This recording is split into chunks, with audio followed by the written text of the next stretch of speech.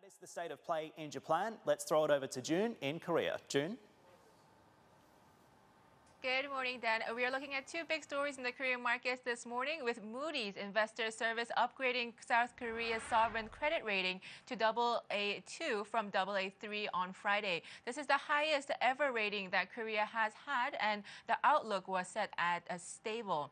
The AA2 rating is currently given to France, and also Moody's. This also puts Korea in a standing above China in terms of sovereign credit rating. So this is a big deal for the Korean markets.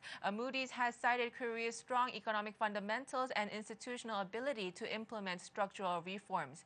Regarding this upgrade in rating, Finance Minister Choi Kyung-hwan has also said that this is a sign of Korea's economic fundamentals, and he also says that he expects the rating to mean more protection from further U.S. interest rate hikes and also other external shocks that could be happening. The finance minister has also said yesterday that he will be working to keep the current economic growth momentum going that was built up during the third quarter.